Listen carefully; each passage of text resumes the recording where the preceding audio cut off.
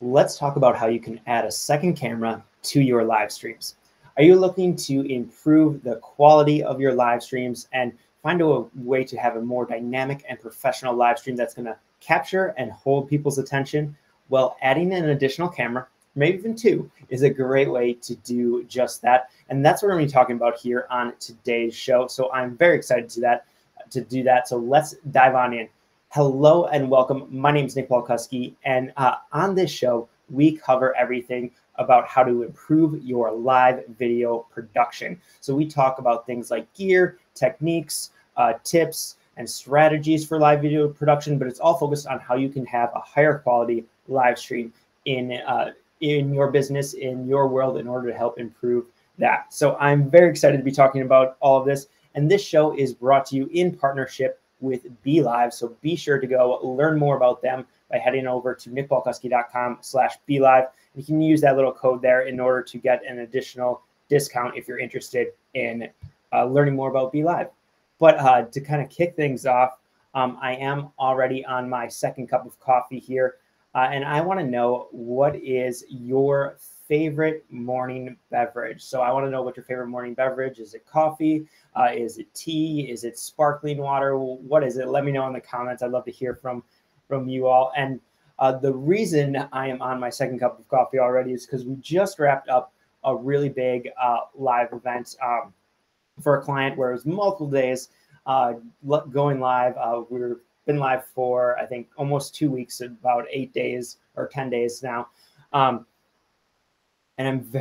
I learned a lot. It was multiple streams going on at once, multiple tracks, and definitely learned a lot. And we built out a studio for them, and I wrote down a lot of takeaways, which I'm really excited about to start talking about and using here in some future episodes. So really kind of a bonus here, extra question. I know I see some comments rolling in already from our previous question here, but a bonus question is, what do you want to know from that experience? Like I said, I wrote down a few takeaways that I'm going to be using in future episodes. But I want to know from you, what things are you interested in learning about live video quality? I'm going to be going through all the comments afterwards. So even if you're watching this later, just definitely leave a comment. Let me know what topics around live video production do you want to learn. Love to hear from that. So got a few things coming in. Nancy says higher quality live streams is a good thing. I completely agree. We got some water fans. Awesome. Cold water and then hot coffee is another one. I'm definitely in that camp as well. I also have, for the show, my little sparkling water ready to go just in case. And Chris says it's coffee. Awesome. Love to hear that. But yeah, keep your comments coming. I love to hear what everybody is drinking in the morning. Let's dive in and talk a little bit about how to add those extra cameras. We're going to go at this in a few different ways, starting generally the most easy and accessible to people, but then continue to talk through a few different options that you have. I have 5 different options here that you can use in order to add multiple cameras to your stream, going up in professionalism and quality. And then with each of them, I'm also going to go ahead and add a little technique and a way you can actually use those different placements of the camera and all things like that. So I'm excited to dive in and talk about that. So let's jump in. And the very first one is talking about adding a second webcam. So this is going to be the easiest for most people. You're generally going to be going live on one webcam, maybe directly from your computer. Again, always think about framing. So if you're going from your laptop webcam, for example, be sure to try and get that up and proper framed right, so it's at about eye level, so that your head's towards the top of the frame, so it's close enough where you kind of fill the box, but not too close where it should be something similar to this. So you have a little room on the edges and have about this depth is kind of the ideal situation. You're not always going to be able to do that right away, but find ways to kind of get towards that type of framing. Now, when you're looking to add an additional camera, you can add something like a plug-in, a USB webcam. So this is just the Logitech C920. This one's super old. I've had it for several years now. Still runs, still works great. You can find some of them out there, but there are a lot of other really great high-quality webcams. This is likely something many people are going to be able to have access to. They're generally a little cheaper than some of the other options we're going to talk about. So this is a great way, just plugging in that second webcam.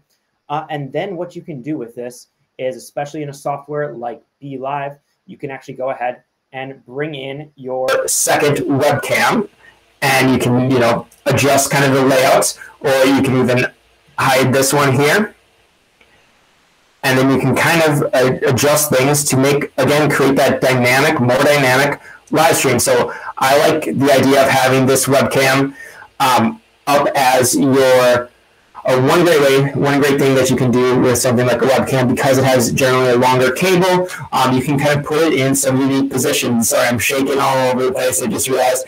But you can use it as a top-down camera. So if you run an event or run a show where you need to display things to people, you need to talk about gear, talk about equipment, or you just want to have kind of a unique top-down shot. Maybe you're talking about tech or something like that. You can have this webcam hooked up in a way where you can easily go ahead and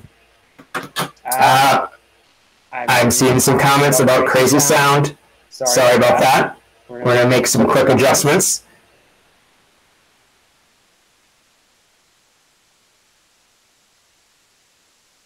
I'm trying not to attach all of the cameras right away. Thank you. Thank you for the comments about the sound. I'll make some adjustments there. I'll remember to mute that from now on. But using a top-down camera like this could be a great way to add that dynamic element. And then, of course, there are going to be several other ways you can add this camera to your live stream, or add a second webcam to your live stream. And we'll continue to talk through some other placements that I like to do for those second cameras. Now, what are we going to talk about next? Well, the next one is, again, going to be kind of using your webcam, using whatever's attached to your computer, but then adding in, say, a phone. And that can be a great way because it can add a lot of extra dynamic elements to your live stream. So I'm going to go ahead and switch over to adding that extra element here with the phone. We're going to make sure this mic is muted. But in last week's episode, we talked about adding in using an app on your phone called Epoch Cam. So this is exactly what we're doing here. We're using Epoch Cam on this phone. And then I still have my normal webcam where I'm talking directly to my camera. And you're able to add in this extra camera just with your phone. And because Epoch Cam especially allows you to connect wirelessly to your computer, a great thing you can do with this phone is, say, have that kind of behind the scenes shot where maybe it's mounted over in the back corner, and then people can kind of see you working at your desk. You have kind of that behind the scenes shot. Another thing I have done with this one that is really cool is to actually go ahead and use it as to go ahead and put it as on a slider, a motorized slider that is just going back and forth. So it can be kind of that second camera angle, maybe off in the distance a little bit, but it is slowly, ever so slowly, just traveling. It adds a nice little extra dynamic to your stream that's going to keep people engaged. It kind of adds that cool little shot, especially when you frame things correctly. You can just have it slowly moving back and forth on a looping. Again, that's going to require extra gear, but it's a really cool way to use that second camera and add in that extra dynamic piece. Now, another one you can do here, and I just realized that the battery on this camera died, so I'm not going to be able to show you the angle from this camera. But a really neat thing that you can do nowadays is bring in your DSLR camera. Several different ways to do this, but we're going to talk specifically using the DSLR USB web camera. So the M50 here is just plugged in directly by a USB. They have a micro USB here. This is the older version, and it's plugged in directly to the computer. And using a software that Canon has, it's the EOS Webcam Utility software. You got to download it onto your computer. It's a free software. Many other makes and models of DSLRs have that as well. So you're likely to be able to find a Sony one. I think Panasonic has one. So depending on the kind of camera you have, there's likely an app that's going to allow you to plug directly in and use your DSLR as a webcam. Really awesome. It gives you some great looking images. What you're going to end up seeing with that one is it will be slightly downgraded video. It's going to only, I believe it is only 720 on Canon, for example. Some of the others are a little different. But it's still going to be much higher quality than most of the webcams that you get out there, just because of the sensor size, because you can add different types of glass to it, just because of the look you're going to be able to get with a properly dialed in webcam like this. It's going to work and look amazing. So that is another really cool element you can do. And what I would like to do, what I'd suggest with something like that, is to use it as, say, a close-up cam. We're going to jump back and use this one. So this is not, but you can use it as a close-up cam.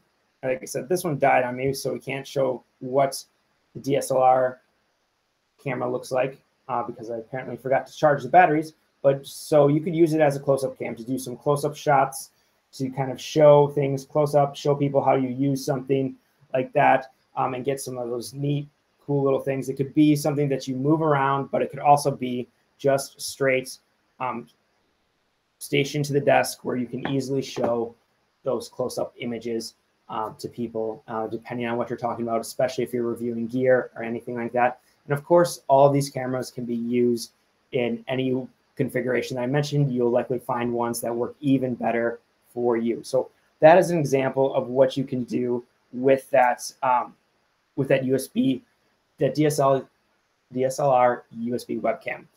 I'm going to highly suggest, if you don't have a really nice camera, that if you do jump into the DSLRs, look at, say, something like, if you're just getting started, want a really great starter camera. Again, not necessarily cheap, but I highly recommend the brand new M50s. This is Mark II.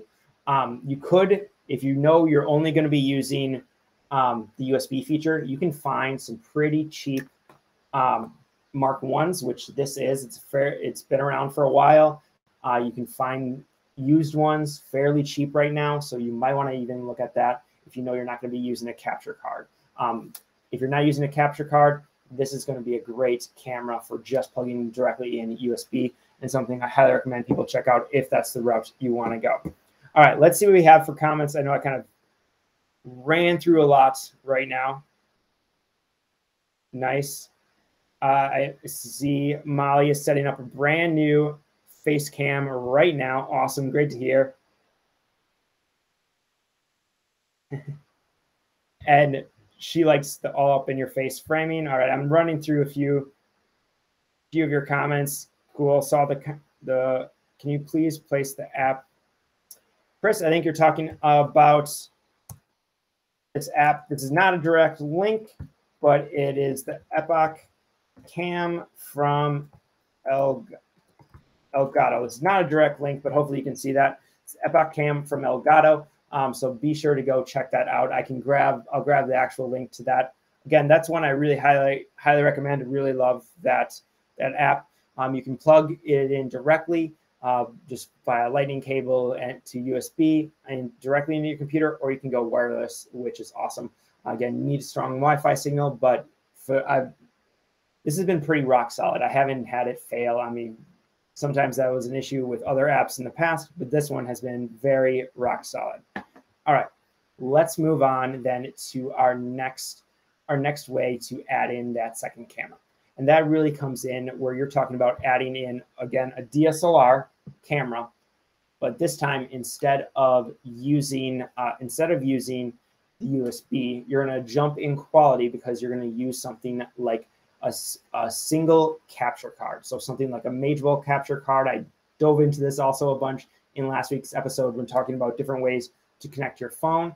But what that is going to allow you to do is to actually plug in your camera via HDMI. So something again like this, but again, you'd want version 2, and I'll explain why in a second. But you would basically plug in your HDMI cable right into there, and then you need a device. You can't plug that HDMI cable directly into your computer and bring it in as a web camera. It doesn't work that way. You need to have a capture card, which is basically a device that converts the signal so that your computer reads it as a camera source, as that webcam. And Magewell is a brand that I really like. Blackmagic also has their Ultra Studio monitor, which is a fairly decent option. Elgato, who makes Epoch Cam, they have some great options. Highly recommend if you're looking for another brand that it's going to help add quality to your streaming, just go check out some of the Elgato products. They're a great company. They make a lot of really high quality products and just announced a lot of brand new things, brand new gear that you might be very interested in. So I'm going to probably be talking about them a lot more here in the future on future episodes because of some of the stuff that they have. Yep. And so Chris is even mentioning the Stream Deck, which I have the old Stream Deck here. They just released a new one. But yeah, I love the Stream Deck. So that's another Elgato product.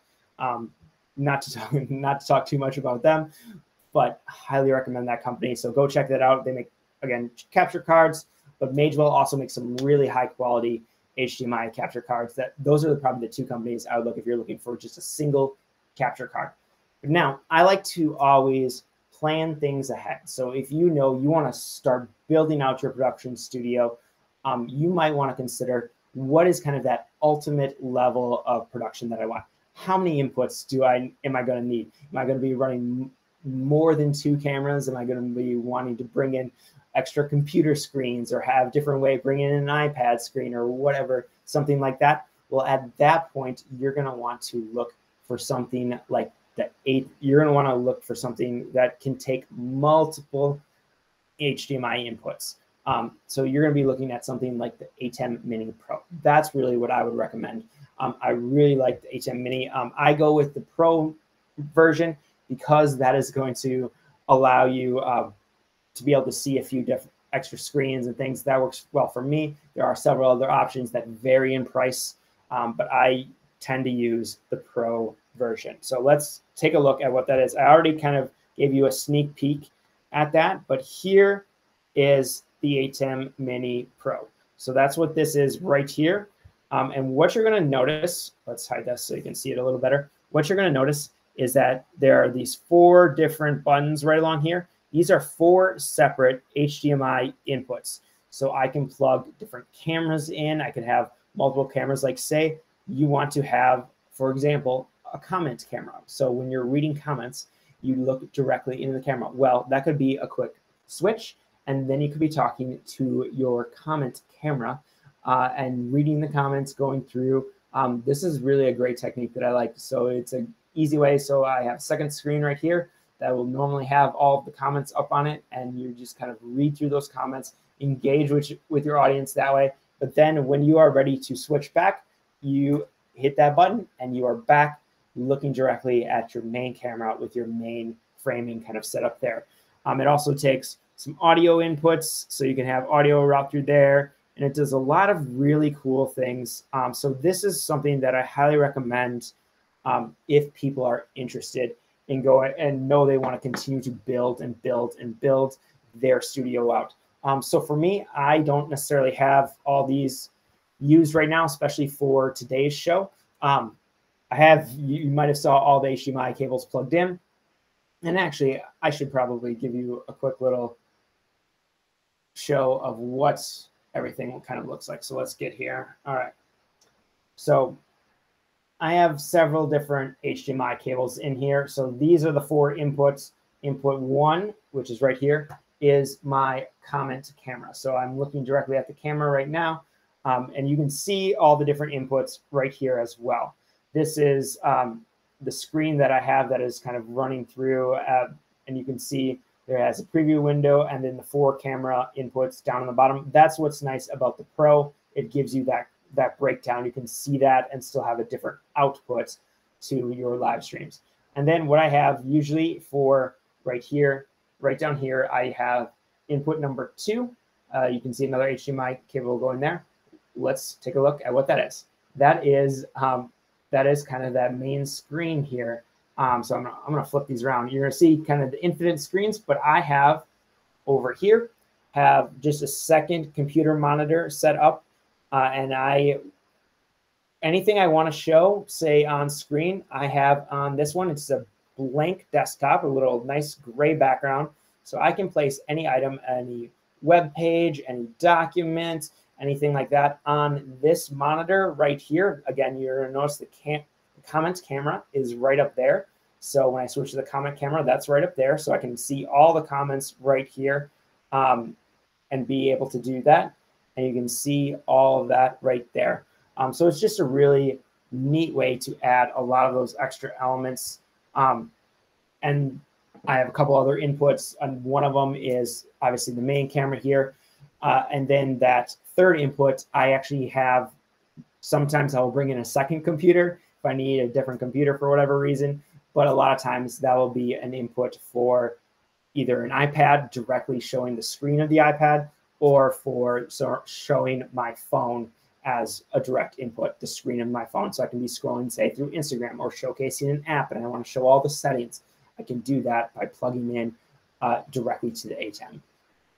All right, so let's jump in and look at a few questions. I definitely want to take time for your questions. So if you have any questions, leave them in the comments. Let me know. We're going to jump in and answer as many as I can here for all of you. So let's take a look here. Yeah, Elgato, and Molly is talking about Elgato. Has an amazing phone support, which totally surprised me. Yeah, Elgato is just an amazing company, honestly. Like, I'm really happy with that company, so it's really great to see. She's also asking, what's the difference in using a Stream Deck? What's the difference between using a Stream Deck and the ATEM Mini Pro? Excellent question. So with the Stream Deck, really what you're doing is, and you might have noticed there's nothing plugged in right now on this. I actually use the Stream Deck a lot of times when I'm not streaming, because I will be use it with, say, editing. A Stream Deck, really what that allows you to do is to create a bunch of shortcuts.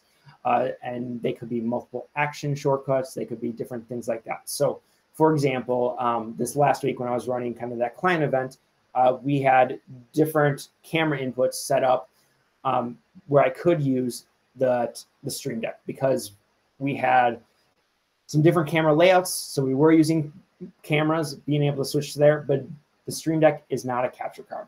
Purely what the Stream Deck will do is switch between different things or bring up different actions.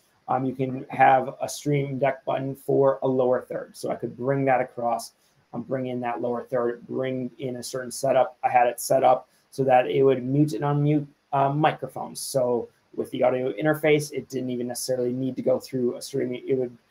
Didn't need to go through a streaming software, but it also could go through a higher end streaming software. I'll use the Stream Deck to bring up certain calendars. It's kind of amazing the amount of different things that you can do for the Stream Deck. What the difference is between that and, say, like the ATEM Mini Pro is the ATEM Mini Pro is actually a capture card.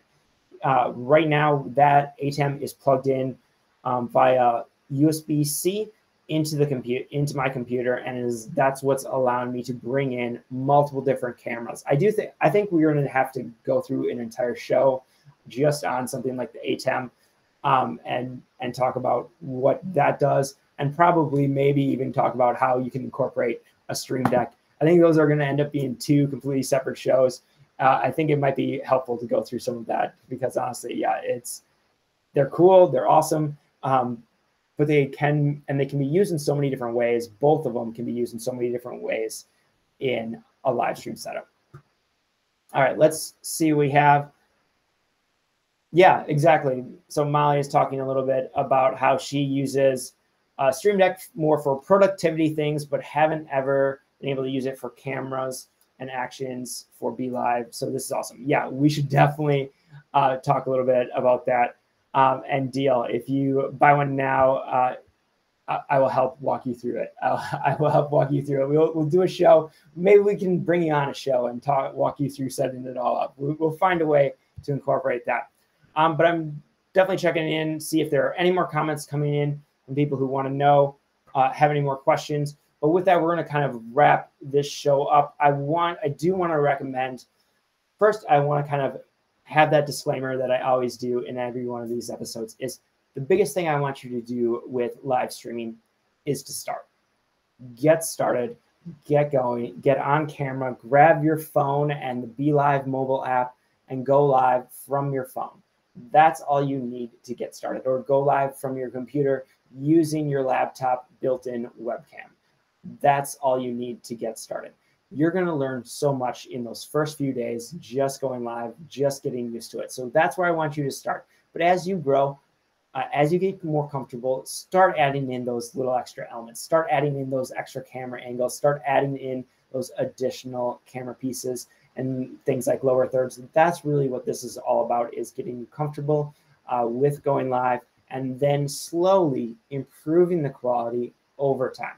Don't think you're going to jump right there right away, but slowly work to improve that quality. I think that's going to be the best way. And if you want to learn more about tech and dive into some more of these topics, be sure to head on over to my YouTube channel. I'm releasing videos all the time, every single week, and you can find that by going over to nickwalkuski.com/YouTube.